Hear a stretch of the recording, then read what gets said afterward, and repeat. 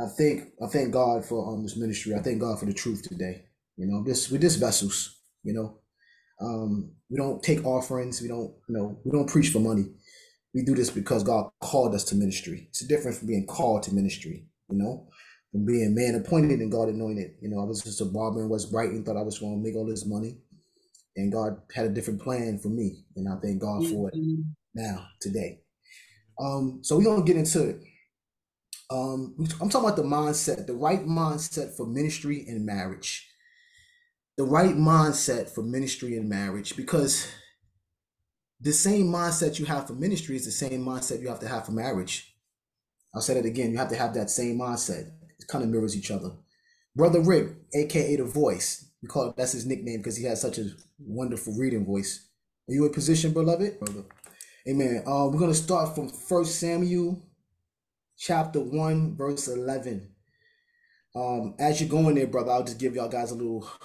I want to give y'all guys a little backdrop of what's going on. So Hannah, we're gonna be going through the book of Samuel in our men's fellowship. But as I go here, I've seen something here that was really that's tied into today's message. And Hannah's mindset, Hannah's way, and Hannah's her thought process was powerful to me as a woman, right? She had the right mindset for marriage and ministry. She had the right mindset for both, and her testimony, her life was to me profound. So we're going to start from 1 Samuel chapter 1, verse 11. Brother Rick, whenever you're ready, I'll stop you when I need to cue you in. Thank you.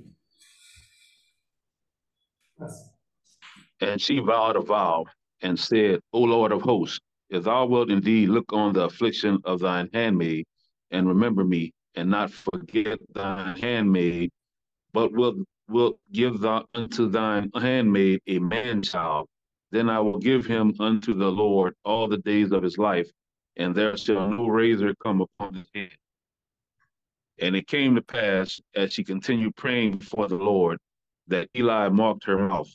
Now Hannah, she spake in her heart, only her lips moved, but her voice was not heard. Therefore Eli thought she had been drunken. And Eli said unto her, How long wilt thou be drunken? Put away thine wine from thee. And Hannah answered and said, No, my lord, I am a woman of sorrowful spirit. I have drunk neither wine nor strong drink, but have poured out my soul before the Lord. Amen. You can stop right there. Count now thine handmaid. Go ahead. Go ahead. Finish it, brother. Go ahead. You can stop at this verse. Count now thine handmaid for a daughter of Belial, for out of the abundance of my complaint and grief have I hope. Now this is profound. Give you guys a little bit what's going on here. Hannah was barren. She couldn't have a child. Her husband had another wife that had children. The other wife used to make Hannah feel, bad because see, back in those days, being barren, you was scoffed at. They looked at you like you ain't got no children. What? You was like, ridiculed. And she prayed. She said, Lord, Lord, if you just give me a man child, I would dedicate him to you. And the thing about Hannah is that she wanted her created purpose. She wanted her created purpose. Her created purpose meant more to her than anything. They said she poured her soul out, right, to the Lord, like meaning that the only thing that really mattered to Hannah was not what was going on with her husband, with the other woman, not what was going on with other things, but the only thing mattered to her is what God was going to do through her. See, for women, as men, guys, sometimes we can't understand women because that creative purpose thing is so deep. God put something deep inside a woman that as men sometimes we don't get.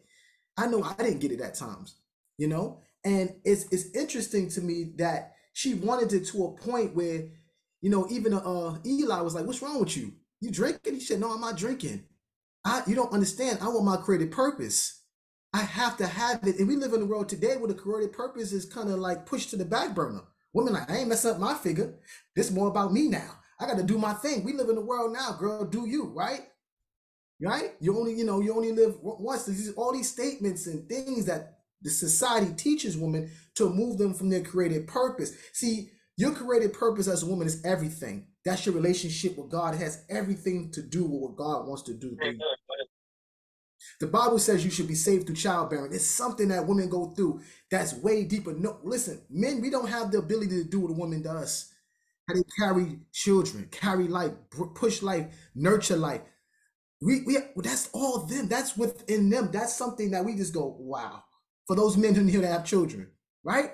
Because God has created something in them intrinsically unique to have the created purpose for childbearing. And I thought it was powerful that she sought God to a point where her purpose and meant more than her than anything.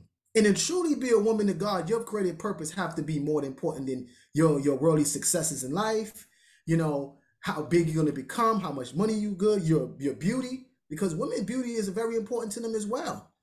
We know it all fades away. We know it's all vanity, but it's important. It means something to a woman. It means something to them. It's very deep. I don't understand. I'm like, honey, you look great. You ain't saying it right. She'll get mad at me. I'm like, honey, you preach. No, I don't see the look in your eyes. You're not looking at me. Okay, what look you looking? Amen, brother. Amen. Right? But the thing is we have to understand. We have to learn to love our wives, men. I'm gonna get on men in a minute because y'all ain't getting away. I'm getting on the women right now, but I'm getting to y'all shortly. But back to the women, right? They have to understand that their created purpose is everything. Y'all created purpose, and what God purposed y'all to be mothers is more important and more essential than anything you'll accomplish on earth.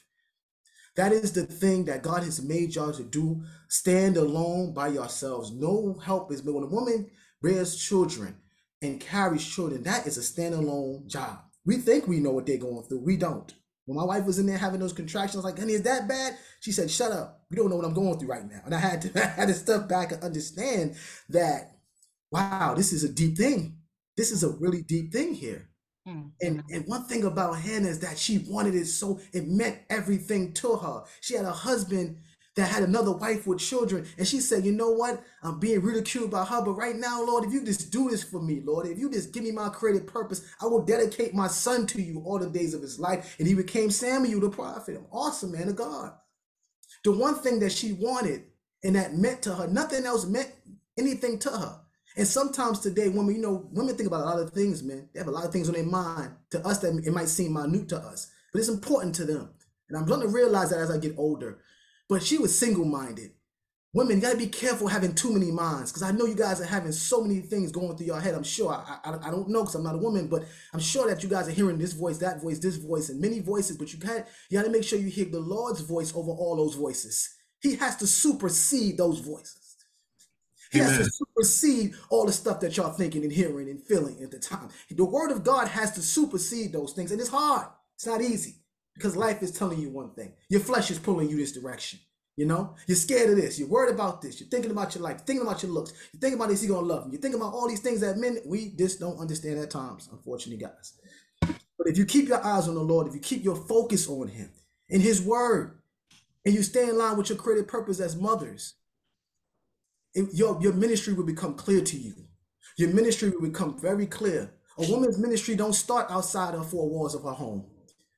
See, there's another thing Hannah knew. Hannah knew my son is my ministry. My children is my ministry.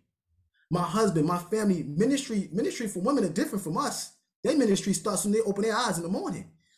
A true mother, their ministries is hard work. It's no joke to be a mother. It's no joke. Amen. Like, wow. I'm starting to look and understand, like, wait, their ministry starts soon. They wake up.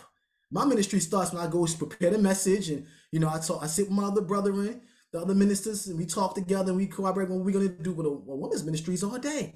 Amen. This morning, she started cooking. She started tending to her son. She had to teach him, sing praises, teach him about the Bible, teach him how to worship God. Her ministry is hands-on. That's a beautiful ministry, being a mother. That is a remarkable ministry, guys. And today's women will tell you that ministry is not all that. There ain't nothing in that. You can be doing other things. It's more important things. What about your career? What about, being out here and doing things? And the world tells you these things, and the world has an influence, and our culture influences us, right? And our Gentile way, I call it, influences women as well, and men too. But women is a little bit more deeper. And I'm just here to share with you today that her focus was her created purpose. She was single-minded. She was unselfish, and she sought the Lord. She poured her soul out to the Lord and said, Lord, I need this, Lord. I need this more than I need oxygen. My created purpose means more to me than anything. Anything. It means more to me than what he's doing with his other wife. I don't care what he got going on. I just want my created purpose in you. I'm only concerned about what you're going to do through me. What are you going to do through me, Lord? And women, ask yourself that question every day. Lord, what do you want to do through me? Nothing else should matter. That's the only question that should matter to a woman. What are you going to do through me? Now, men, we have to ask ourselves other questions, and we're going to get to that shortly. But I just want to talk about women because, you know, their ministry is essential. It means everything. And it's truly, truly, truly very deep. And I'm starting to understand it because men, at times, we don't understand how deep that thing is. But we have to make sure we're supporting our wives and understanding and not telling our wives, hey, serve me, be into me. No, I need her. Listen, the man of Janelle's dreams is Jesus Christ. I'm just a representative. That's all I am. That's the woman of her. That's the man of her dreams. It's Jesus. It's not Michael Taylor, right? I can fall short of this man. So for every woman on this call, the man of your dreams have to be Jesus Christ before you meet the man that you want to be with. He has to be the man of your dreams, Jesus. Amen. He's the real man. And what happens is we look for someone to substitute that, the true and living God, and we go wrong, and women go wrong there. Go wrong in that area. The man of your dreams is Jesus. All y'all women in this call have the same man of your dreams. It's Jesus Christ. He's the one. It ain't us. Preach. We just try our best to be great examples of Christ for those men, right? To those women who are truly seeking after a man of God now, that truly love the Lord and truly know God. Now, if you're looking for something else, you're in trouble automatically. If you're dealing with somebody that ain't connected to Jesus, that's a whole different Bible study. But our job as men in these women's lives is to be the best example and representation of the man of their dreams, who is Jesus Christ. Amen. Brother Rick, can you go back for me? One time I missed something. I need to go back and touch on something. I'm sorry, guys. I don't want to be before y'all too long. I'm gonna try to wrap up. Brother, what did you stop at, Brother Rick? 15. Okay. Do me a favor. I want you to just go back to 1 Samuel chapter 1, verse 8. I missed something right then. I wanted you to read that verse because I started from a little at 11, but I wanted to do 8. So can you read 1 Samuel chapter 1, verse 8 for me 1 second? Just that verse. Then said Elkanah, her husband, to her, Hannah, why weepest thou? And why eatest thou not? And why is thy heart grieved? Am not I better to thee than 10 sons? Stop right there. Now this is her husband. Her husband said, Hannah, what's wrong with you? What's going on? You ain't eating, you crying all the time? What's the matter? And I'm gonna tell you something. I thought this was profound. Her created purpose was so deep that he didn't understand it. Men, how many times we go to our wives? What's the matter? What's wrong? What's the matter with you now? Am I doing this? Am I doing that? There's things going on with women, guys, that's way deeper than we can know. God knows it. We don't. He said, am I more important to you than 10 sons? See, he was like, we got a relationship, we're doing good. He's like, but she wanted her creative purpose was her ministry. That's what he didn't understand. She had to have her ministry. She had to have her purpose. And I'm telling you right now, women, if you have a good man in your life, you're traveling overseas, you're doing this, but your creative purpose is missing, it's not going to work. One day you're going to be mad and not even know why you're mad. He's going to look at you, what's going on? Your creator, God's going to tap you in the shoulder and say, I didn't make you this way. I didn't make you to just live your life for fleshly desires. There's a purpose I put in you that you have to walk in. And without that, you're missing it. Without Christ being in that place, it's going to be dissension there, tension there. And he would tell, like, he didn't even understand how deep her creative purpose was. And men, we have to also understand, we cannot deal with women in the aspect of trying to remove their creative purpose from them. I said that again, men, because some men, we care less about a woman's creative purpose than they do. We like, no, don't worry about that. Don't worry about, us having a family and being married and me taking responsibility for you. Let's just have a good time. That's the wrong mindset to have. Men, we talked about this on Men's Bible Study. Y'all know we had a conversation about this in depth. But we have to understand that our job is to cultivate that creative purpose. And he looked at her and he said, come on now. And she looked at, she could have said a whole bunch to him. What's powerful about Hannah, Hannah could say, you talking this way, you have a son with your other wife. She didn't say anything. She just silent and she went and prayed. She went into prayer. She went to Jesus. She didn't fight her husband. She went to Jesus. See, that's a key principle there too. God never calls a woman to fight and to go into discernment with and battle with their husbands, even though, Women have feelings too. They have feelings. They have their moments. They do have these disagreements. But God said, "Come to me about him. I will deal with him in a way that you can never deal with him." Why are you going to try to fight him? I didn't call you to do that. And today, unfortunately, God could not support and step in the way he wants to, because like, you're not coming to me about him. You're not coming to me about this man. You want me to deal with this man? Come to me. I formed him. I'll deal with him in a way you couldn't even believe. And that's one thing, that's power in that, women. It's power in going to God to deal with your husbands. And for those men and women who are not married on this call, you have to have a marriage mindset. You have to have a mindset of marriage. You can't get with women and just throw them away after you're done with them. You have to take responsibility for every woman that you connect yourself with. You have to take responsibility. God hates when we just throw these women away. And today we have a bunch of women that's been thrown away and passed around, and we thought, what's wrong with them? It's our fault, man. Because we dealt with them without taking responsibility. Amen. Every woman, young men on this call, every woman you deal with, lay down with, you better have a mindset to take responsibility for them. And I tell women all the time, I said, women, I'm married. I don't want to take responsibility for you. I'm going to stay with my wife. It's too much. I said, no, I have enough. And that's the key thing. Men of God, we know this. We understand we just can't lay around and be with this woman. We have to take responsibility for every woman we touch and deal with, because God will move on us and deal with us if we do not. God wants us to have a responsibility mindset, men. We have to take responsibility for women. We can't just deal with them. I'm done now. I'm throwing her back out there like she's a fish in the ocean. God hates that. Amen, brother. Mindset, he hates that way, man. We cannot operate that way. And that mindset is not a ministry-minded man. It's not a ministry-minded man, right? And for a woman that don't care about their created purpose in being a mother and raising her children in the Lord and humbling and being submissive to her husband in ministry, in the things of God, that's not a woman with a ministry mindset. A marriage mindset and a ministry mindset are synonymous. They both work the same. Brother Rick, let's keep coming down. And we're going to get ready to wrap this thing up. I got to climax this because we kind of went over time a little bit. Go ahead, brother. Then Eli answered and said, Go in peace, and the God of Israel grant thee thy petition that thou hast asked of him. And she said, Thine handmaid find grace in thy sight. So the woman went and did eat, and her countenance was no more sad. And they rose up in the morning early and worshipped before the Lord, and returned, and came to their house to Ramah. And Elkanah knew Hannah his wife, and the Lord remembered her. Before it came to pass, when the time was come about after Hannah had conceived, that she bare a son, and called his name Samuel, saying, Because I have asked him of the Lord. And the man Elkanah and all his house went up to offer unto the Lord the yearly sacrifice and his vow. Stop right there, brother. But Hannah went not up. Stop right there, 21. For she had... You good, brother. You can stop at 21. Thank you, Brother Rick. So what we got here, guys, Brother Rick just read so eloquently. She had a son. She became pregnant. Her husband laid together. She bore a son. Prophet Samuel was born, meaning heard of God. She dedicated him to the son, which was powerful. Hannah went on to have more children after Samuel, right? We'll get into that in our as we go through the book of Samuel in men's study. But the powerful part is that she said if they rose up in the morning and they worshiped before the Lord, right? And the powerful part is that she never swayed from her created purpose. She never deviated from her created purpose. It meant more to her than anything.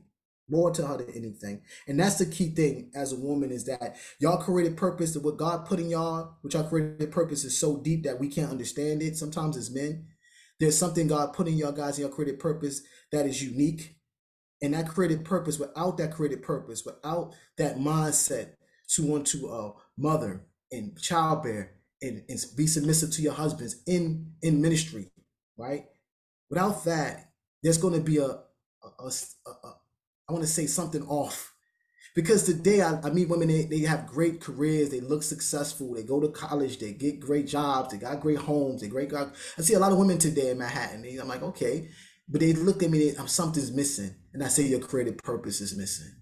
Your created purpose is what grounds a woman. Their created purpose, that's what grounds them. And I want to leave y'all with that thought.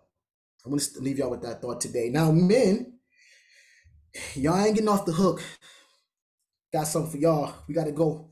We're going to stay in Samuel. Now, for my men on the call that have to have the right mindset, I want to go into 1 Samuel, and I'm going to be done. I'll be done. Oh, you want to say something, Janelle? Go ahead. Yeah, I want to say something real quick just to the women while he's getting the scripture to go into 1 Samuel.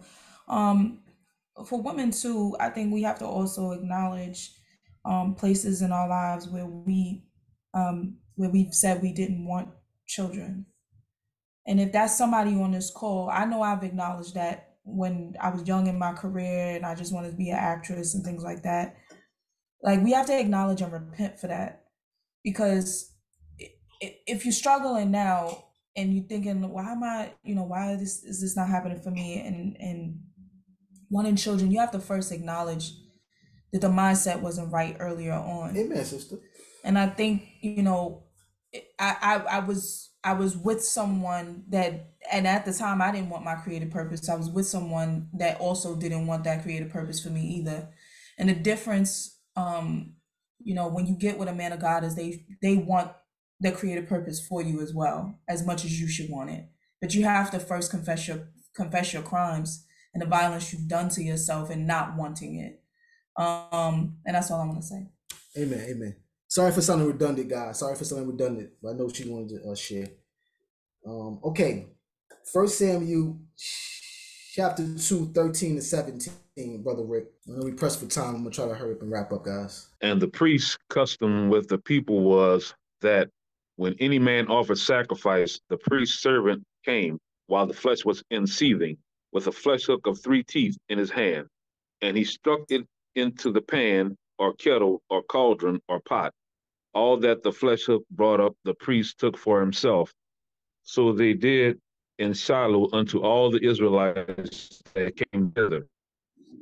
Also, before they burned the fat, the priest's servant came and said to the man that sacrificed, give flesh to roast for the priest, for he will not have sodden flesh of thee, but raw.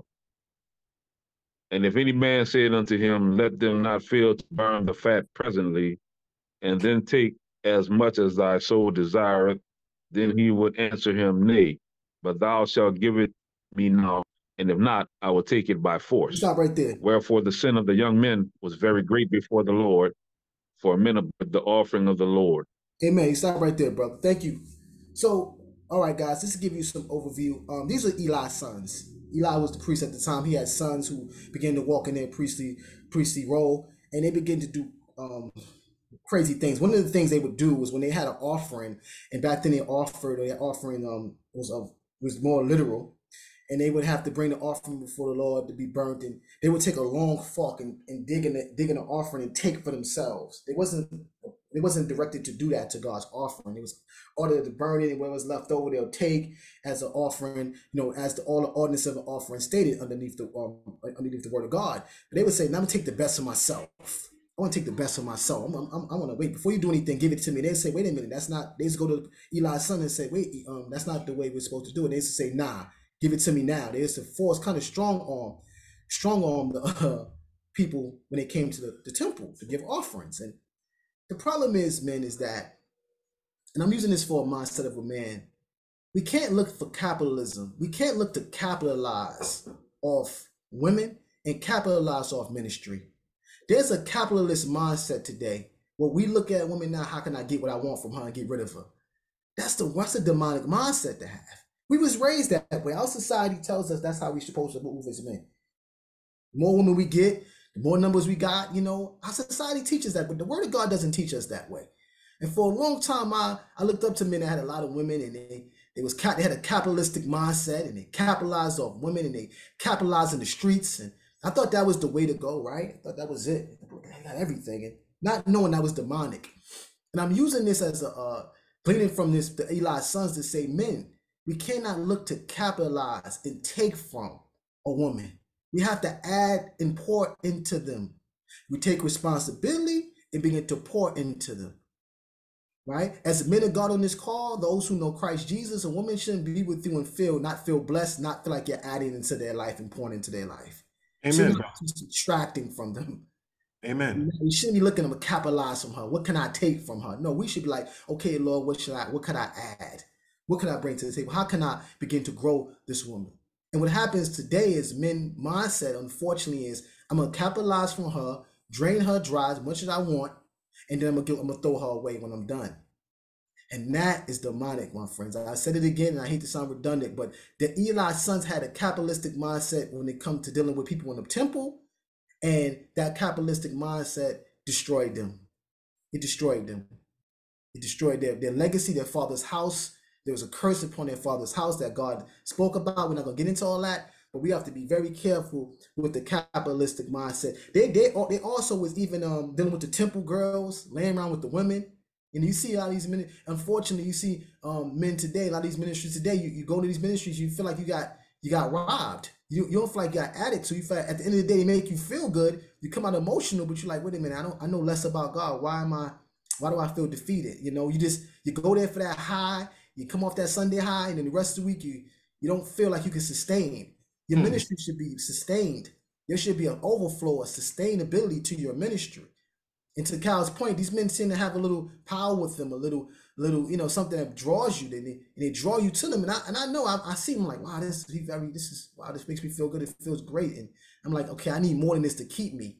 See, guys, this Sunday service is not enough to keep you guys. You guys have to have a full, healthy, vibrant relationship.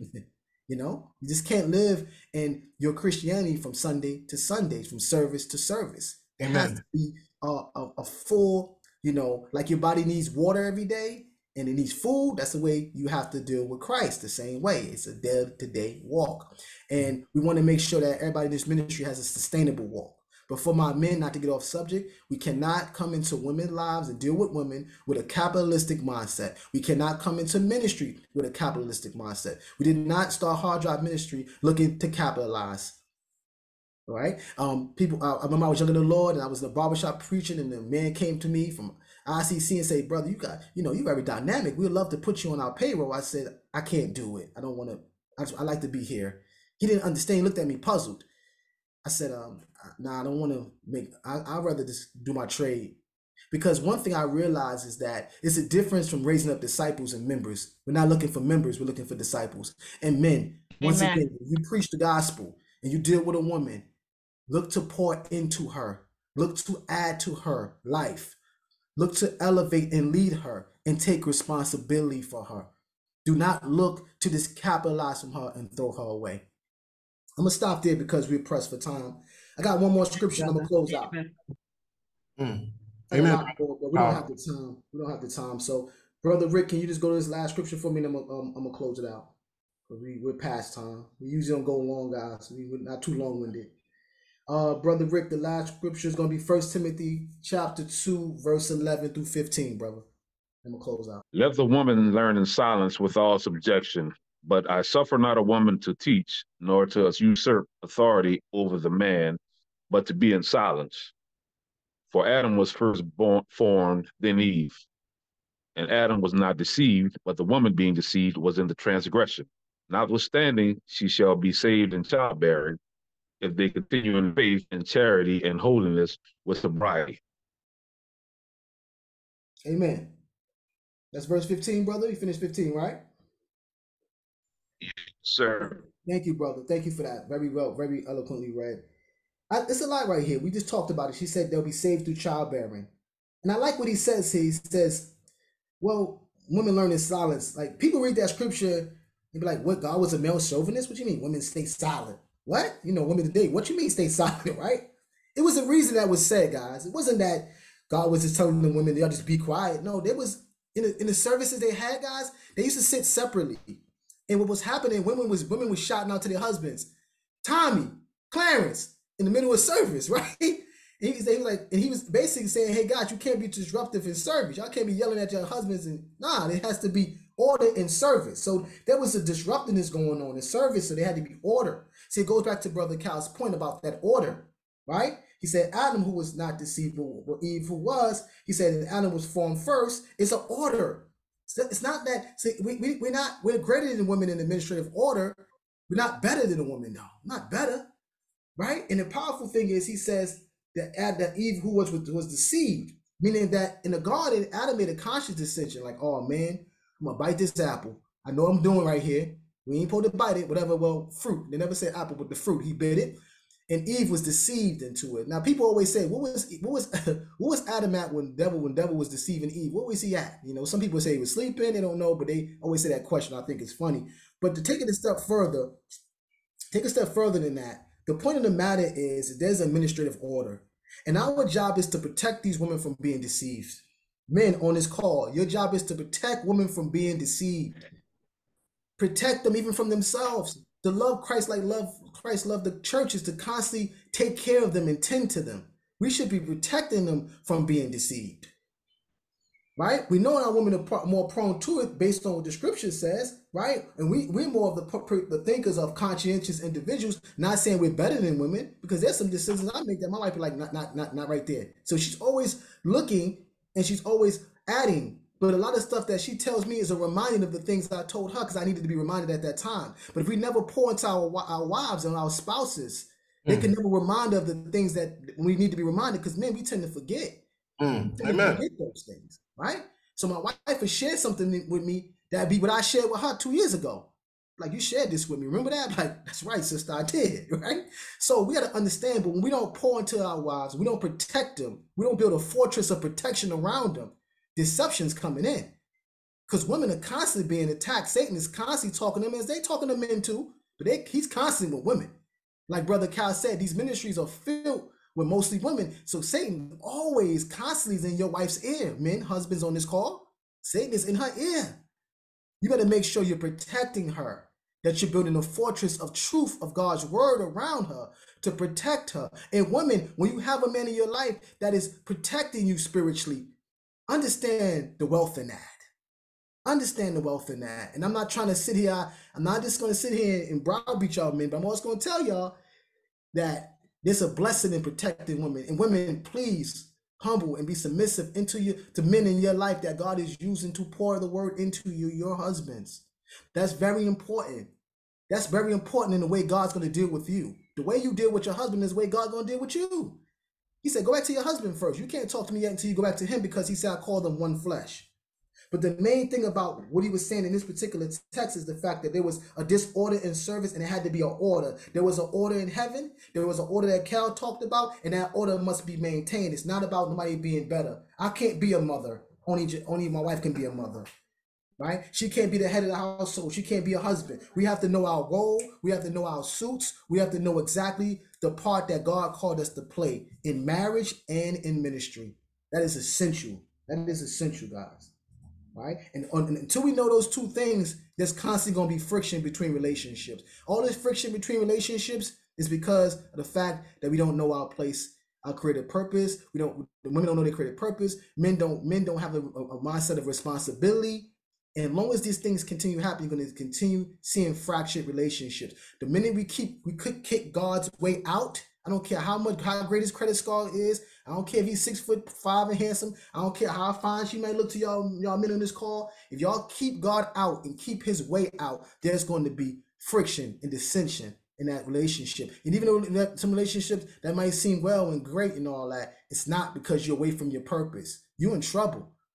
You're in trouble. And I'm going to close out with a testimony, and I'm going to get a little vulnerable, because I look at everybody on this call as family, and I look at you guys as my brethren, and I pretty much know you guys. You know, it's a blessing to fellowship with people you know.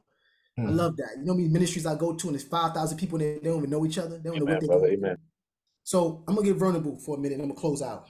When I first met Janelle, and we was going through it, and she was saying to me, she said, "Well, brother, you know, you wanted me to use these day after pills and stuff like that." And I said, "No, sister. We're not going to do none of that stuff. We're going to be together. You know, we're going to, whatever God decides to do, he going to do."